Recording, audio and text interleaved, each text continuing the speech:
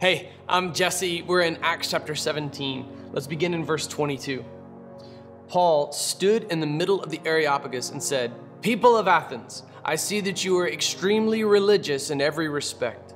For as I was passing through and observed the objects of your worship, I even found an altar on which was inscribed, 'To an unknown God.'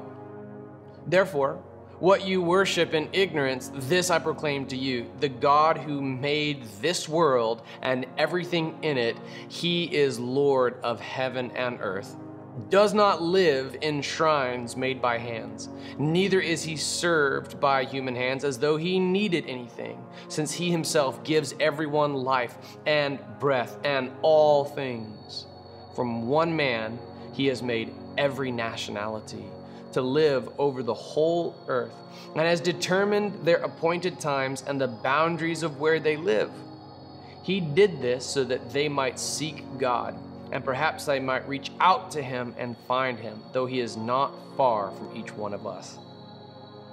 Wow, that's an introduction to the gospel.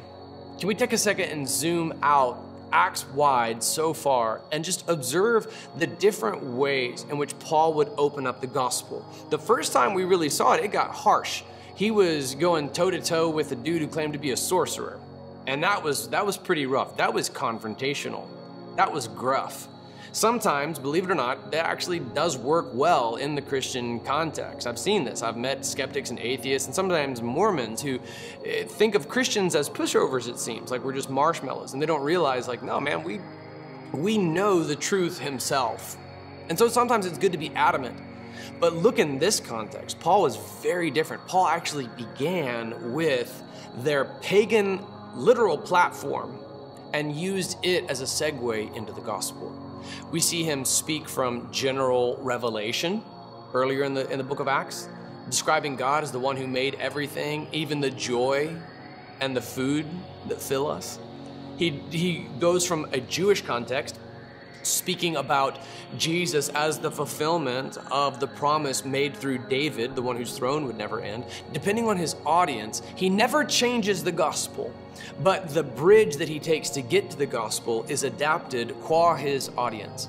And here in Athens, he opens up by commending them. I see that you're a very religious people. They had invited this, by the way.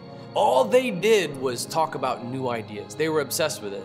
Can you relate to that? Can you imagine anything else? Can you imagine, I don't know, some sort of platform where the people of the world can come together and constantly crave what's new, and a naturally forming algorithm promotes novelty? Me neither.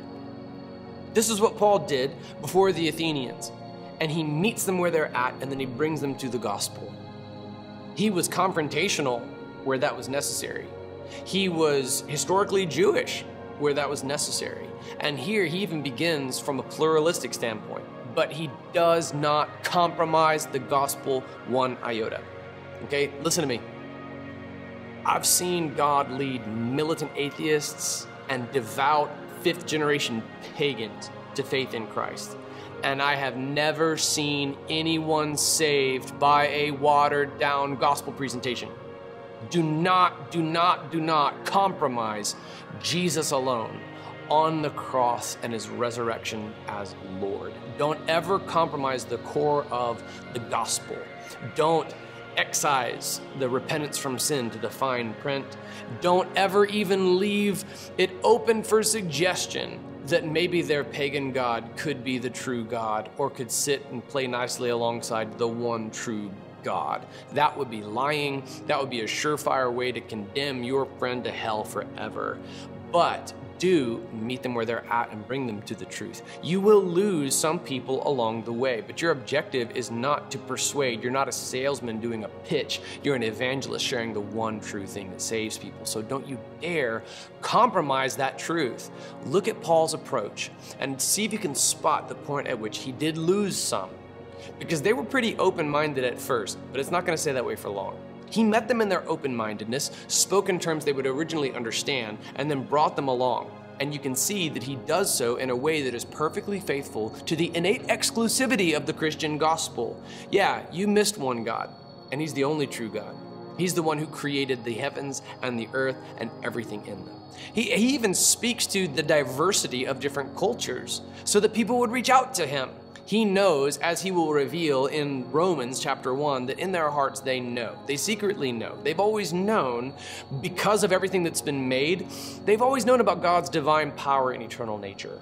And he uses their altar to an unknown God as the platform upon which he builds the gospel for them in a way that they understand. He is exclusive about the truth of Christianity, but he begins at a point of resonance. This is phenomenal, and it's beautiful. It's a great way to resonate. It's not going to be 100% effective. There are going to be some people who join him, and there are going to be some people who shoot him down. All right, there are going to be some people who say, we'd like to learn more about this. And there are going to be some people who follow Paul, but then there are going to be some people who really get mad about this. In fact, the Epicureans and the Stoics, because of this, are going to go about their plot to infiltrate the church with their false gospels and with their false teachings, providing the impetus for the books of 1st, 2nd, and 3rd John. Christian, meet people where they're at. Find the kernel of truth in what they believe. Commend them for that, and then draw a bridge directly to the gospel. This is what Paul did for the Athenians. It still works today. This is the book of Acts. It is so still happening today, isn't it? So, go live out the book of Acts. Are you ready? Go.